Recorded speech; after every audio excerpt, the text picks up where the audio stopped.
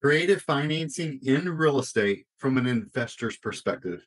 Hey guys, there's more than one way to secure financing for your next property venture. As somebody who's been doing creative real estate investing for over 20 years, I've learned a thing or two about creative financing.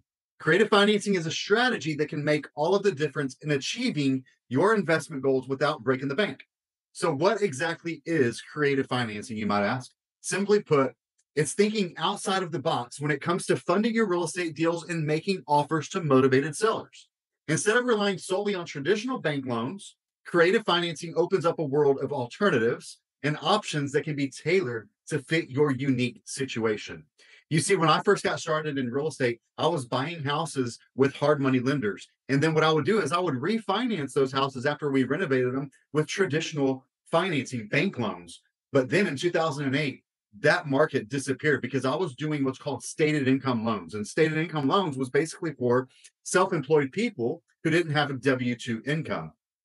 Now, even if you have a W 2 income and you buy houses with your W 2 income, eventually what's going to happen if you continue buying rental properties is that the banks are going to cut you off at some point. Whether that's 5 houses on the books or 10 houses on the books, even if you have equity positions in those properties and you've made those payments on time and you've got perfect credit, eventually they're going to tap you out and you're going to have to search for other creative ways of doing that. And so that's what happened to me when the 2008 market crashed. And then they took away all of those stated income loans and things that I was using back in the day. Okay. So, one popular method for creating financing is what we call seller financing. The arrangement involves the property seller basically acting as the bank.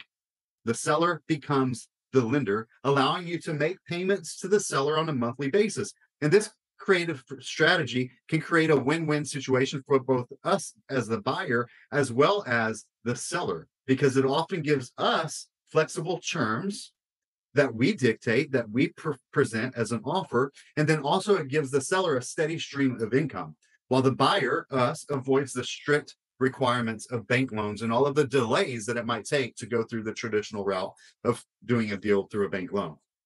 Again, my favorite, the most beneficial way, in my opinion, and my favorite strategy for buying houses creative financing is actually buying houses subject to the existing mortgage. So, what is subject to the existing mortgage, you might ask? Well, that's basically when we're buying a property subject to the existing mortgage. It simply means that we're buying a property from a motivated seller. Oftentimes, these sellers are behind on payments. They're in a pre foreclosure situation, or they've gotten a divorce, or they've got two house payments because they've already moved and they bought a new property and this one hasn't sold yet. So oftentimes these motivated sellers are in a situation where they need to sell desperately right away. And the solution that we found that works great for them and for us is by purchasing that property subject to the existing loan, which simply means instead of buying the house all cash with a conventional loan and paying off their mortgage, we actually purchase that property by taking over the payments on the existing debt that's in place. That's what subject to is in a nutshell. Like I said, a lot of times they're behind on payments. So the benefit to them is that we're going to bring that loan current and make payments on time from now into the future. As long as we control and own that property, the mortgage will be being paid. And that essentially will help kind of reestablish and rebuild their credit. So it's good for them because now it's rebuilding their credit. So that way, when the situation that caused them to get behind is past them and they're back on their feet a year or 2 years or 3 years down the road, their credit from this mortgage will be helping improve. Okay. And so that's one of my favorite strategies is buying houses subject to. It's a legitimate strategy that's legal. It's not conventional, but it is legal. We still close everything with a real estate attorney or a title company to make sure that everything is handled and everything is done above board. Okay.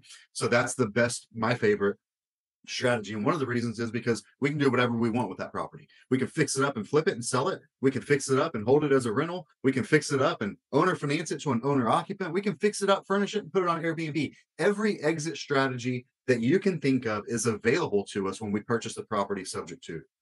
Another creative financing strategy is lease options. So with a lease option, you're essentially purchasing the property on a lease with the option to buy it. You're getting an option to purchase that property as one contract, and then you're also getting a lease agreement to be able to rent it. So a lot of times this strategy is done when there might not be a lot of equity in the deal, right? Or the seller is a little bit reluctant to letting you take over the payments or giving you seller financing. With a lease option, you can secure the purchase price of the property now, lease it. A lot of times you can get them to credit some of those lease payments towards the purchase price.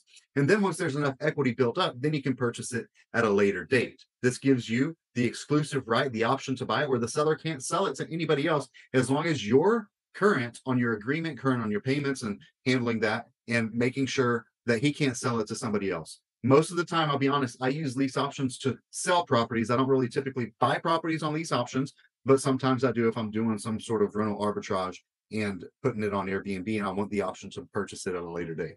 So again, lease options are a great strategy, and you can use them when you're exiting a property, when you offer that to an owner occupant that might not have the best credit now, but if you work with them over the course of a year or two, then they can purchase a property once you help them get their credit fixed and get them qualified for a bank loan. So creative financing can also involve tapping into other sources of funding, right? And this is another source that I want to talk to you about right now, and that's hard money lenders and or private money partners. Okay. A hard money lender is just that. It's essentially a lender that is versed in real estate investing, and they're essentially loaning you enough money to purchase the property, renovate the property, and then sell the property. It's typically a 6-month term, right? So you have 6 months to purchase it, renovate it, and then flip it. Your only exit strategy is going to be to sell that property or refinance it if you're going to plan on keeping it, right? So very limited to what you can do on the exit when you work with hard money lenders, because it's essentially just a 6-month construction loan.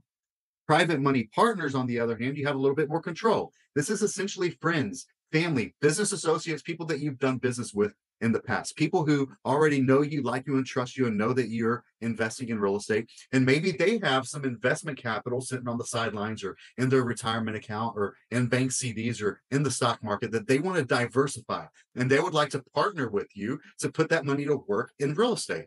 And so what we can do is we can partner with private money lenders and make them a partner in the deal.